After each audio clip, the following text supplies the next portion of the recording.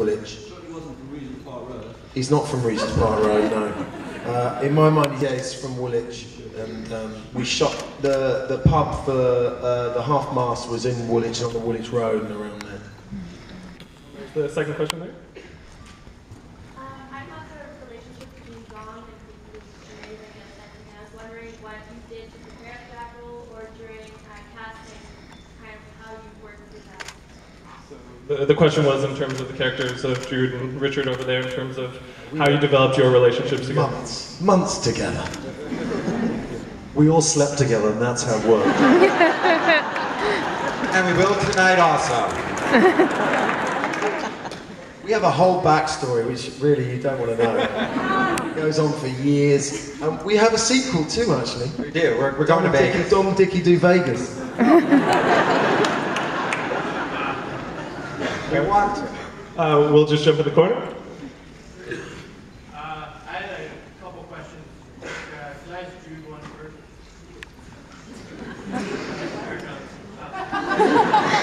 That speech at the beginning of the cock one, was that improvised or was that all scripted? No, the whole of everything I said was scripted.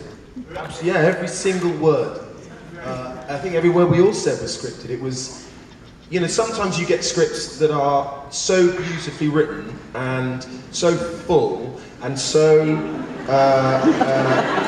complex, you don't want to change any of them. Because believe you me, you get lots of scripts which aren't like that.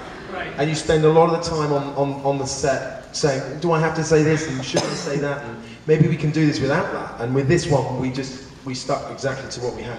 I mean, we tweaked it in rehearsal, you and I, right? We did. A little tiny bit, but never more than a word here or a word there. But on our first meeting, Jude said, I think we should shoot that scene on the first day. And I'm going to just walk on the set naked. And we did. And the crew was like, wow, this is going to be a good job. And sorry, your follow-up? I just wanted to ask Amelia what you want to say. How are you today? Are you asking her out right now? All right, sorry.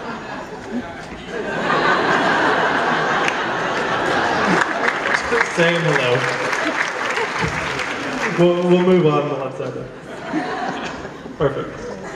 How did you come up with the name Dom Hemingway? How did you come up with the name Dom Hemingway?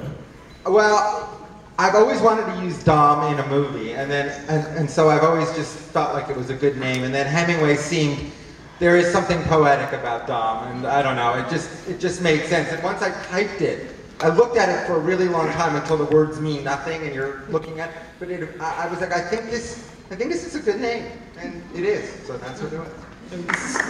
To jump on that note, I want to say that in terms of, obviously, your title character, incredibly colorful character, you did have to go and create this entire world of unique characters, and I just want to talk about the casting process for everyone else, how you found everyone here.